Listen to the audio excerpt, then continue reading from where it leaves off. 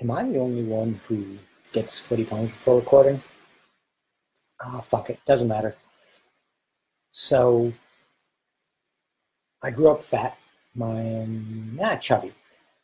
Since as long as I could remember as a child, I would have the argument with my mom, explaining to her that I was an unhealthy weight and wasn't happy with it. And being the great mother that she was, she always let me know that I was pleasantly plump or chubby and she loved me just the way I was. However, for me, I was never happy with it. I never felt good. I never liked anything about that. And I would constantly argue with her about my health and that I didn't like it.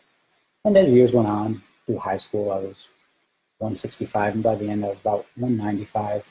Get out of high school, you tend to just gain a couple pounds every year, not changing your diet. And I never felt good about it. I hated it. It just crushed me inside. And it wasn't even about health. It was just self-image.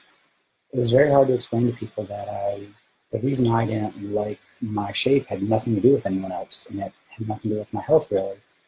At its core, I wanted to be able to look at myself naked and like, yeah, I'd fuck me. That is something that's attractive. And it just wasn't. And, that it might be a very self-centered reason, but it caused me a lot of pain for pretty much my entire life until I changed it.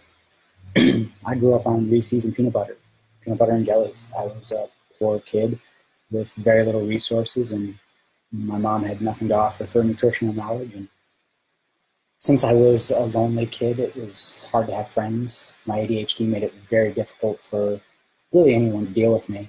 So I ate to feel better. Have you not had Reese's? They're fucking delicious, and they feel real. They feel like happiness. Let's be honest. They still do. So, every year you eat. If you don't change what you're eating, it gets worse. If you do change what you're eating, it can get better. But really, with age, everything, your metabolism is going to change. You've got to make real changes. So, what changes? What finally motivates you to move? There was a couple of large stages in my life, because as a child, it's not that I'm a judgmental person, although it can really seem like it. Whatever I see, my mind just yells at me, that's not right, this is what's right. And it can seem like I'm just really, really not happy. That's not really the case. It's just unsatisfaction. I remember as a young child, and I feel bad for feeling this way, and I really don't hold it against anyone who does. But I would just see overweight people and ask my mom and ask myself, why? I don't get it. You don't gain 200 pounds overnight. It happens every day. And I always wondered at what point would someone no longer be happy with their weight and make the change? And I had this memory from as far back as being 10 years old.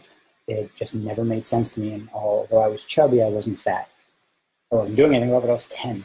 I'm not surprised on that one. So as I progress and I get out of high school and I go through my 20s, I slowly but surely climb up. And around 25 or maybe 27, I get real close to 200 pounds. And as it's climbing, I'm not working out and I'm not changing my diet. I'm just kind of living, not doing anything super unhealthy, but definitely not being proactive. And I just always said, absolutely not. I'm not going over 200 pounds. That is not acceptable. There's no reason for it. It's just a decision. And that decision left no room for anything else. Except for the fact that I definitely got over 200 pounds before I really took it to the next level. And there were many stages to do that. The first real successful one was slow carb. When I first started, I was about 205, and it was awesome. The 4-hour body was just revolutionary in my life. It gave so much knowledge and so many tricks and so many concepts that I had never considered before. The idea of minimal viable dosage. What is the least amount you need to do to get the required effect, which is incredibly helpful. Obviously, I didn't want to do the work. That's why I was getting less and less healthy. So finding a way to get what I wanted effectively and without making it incredibly hard was valuable. Life is a struggle. It shouldn't have to be harder than it needs to be. Even if you try to make it easy, it can still be very, very hard. And then, slow carb was great. It let me, at its core, I was just having chili every day and feeling good and losing weight, and it really let me control it. But that obviously fell off when I had Evelyn. And at that point, it was a strange 3 years. Caitlin and I were both doing retail. It was very stressful. I loved being a dad, but I also hated every aspect of it that I couldn't do to the level that I expected of myself. And that tormented me. And at its core, it was really just energy. Didn't have enough energy. And I have a very, very, very strong memory of Christmas or winter, and as it was before or after. She was 3. We go outside to play in the snow. I'm not even cold.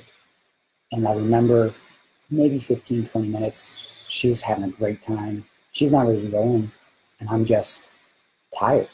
Don't have the energy, and then I find myself making excuses to go in. And at that point, it really, really hurt. I grew up without a father. My daughter has one, and it was just completely unacceptable to let my daughter have a father who didn't have the strength and energy to really, have what she deserves. Her father, me.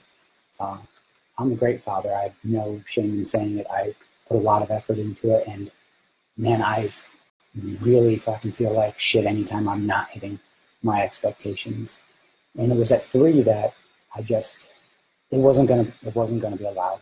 I was done. I had known that slow carb had worked, so I found a couple of good methods. I realized that the glycemic index, the rate at which you process any kind of carbs, the way that you process any carbs, as well as how insulin worked in storing fat. And slowly but surely, I really started to understand metabolism at a better level, which got me really excited. When I get focused and I find a specific subject interesting, I'll just go deep and I'll learn and learn and learn and learn until there's no room for anything other than full understanding of it. And through that process, I found keto and I found intermittent fasting, and I really took a serious approach to finding the best ways that I could get healthier, get stronger. However, still dealing with all the regular problems that I've had my entire life, my inactivity, my inability to do something consistently over a long period of time. I've got a lot of quit in me. It sucks, but if you don't accept it, it makes it real difficult. That being said, I also never give up. To me, quitting just means, all right, that didn't work. Let's refresh, find a new plan, and hit it harder. Hit it like like you did fail last time, and that shit was unacceptable. I think failure is always an option, but it's never an excuse. You can always keep moving forward. And for me, diet was a real thing in my life that showed me that through consistent effort and consistent learning and just trying to find a real method to control it. Being an emotional eater, in and of itself, my diet has always had so many more effects on me rather than just my weight, but my mood, my personality, my reaction and negative feelings. It's every time I've fallen off a diet, it's almost always been because of either a bad day or a bad event. And those fucking suck. And, they still happen, is what it is. And I found that not only did I know a lot about nutrition, I was really able to help a lot of other people too. I was able to show them real easy ways to learn how to get healthy. I failed so many different times with so many different diets. I could see all those places where anyone could fail. It's human nature. It's difficult. The body wants what the body wants.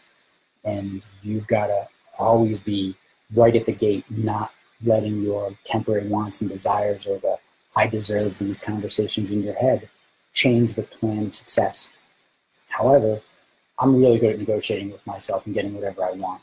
So I just had to go cutthroat. I needed to be very specific. I needed to be very honest with myself that if I didn't do it right, it wasn't going to be done. And I just wasn't about that, about getting it done. And now, it feels great. At my worst was only 215, which is great. It's 15 pounds over what I wanted, so it's way more than I'm okay with. But now at 150, I feel happy. I love what I've learned. I love what it gives me to teach and show other people. And, most of all, I really feel good about my physical form. And I think that is way more important than people give credit to. You should love yourself because of what you look like, not just be okay with what you look like. And I'm not fat shaming or trying to tell them they should feel bad for what their physical situation is. I am saying that if you aren't happy with it, I don't think you should just be all right with it. I think you should rage against it. I think the way to be happy is to not settle. You should always make waves in your life. It's a journey. Why would you not want it to be amazing? Why would it be good to settle? I don't know how I would have felt about myself if I had just stayed 215 my whole life or kept gaining weight. Well, one thing is for sure. I would have never been happy with just accepting what my nature did to me. I'll constantly fight against it. I will do whatever it takes to improve myself, and I won't let excuses stop me. I will just keep pushing forward. And when I do fail, I'll look back, I'll reflect, and I'll build a better system. And with those plans, I now have better concepts that can just help others. And that seems to feel better than anything else. After getting healthy, it was cool. I loved it. It's nice to have abs. I love being able to say that I look better now than I did when I first started dating my wife. And that's, that's fucking dope. What else is there in life? You only really need to look good for one person. Well, two, because I did it for myself, and then I was just real happy. As a side effect that, the person I choose to spend my life with also has, wants to be with someone who's unhealthy. And so, again, there's no hate in my heart for people who are okay with that. I just think settling is never the best option. So, if you're unsatisfied with your health or your fitness, reach out to me. I would love to give you some help and advice.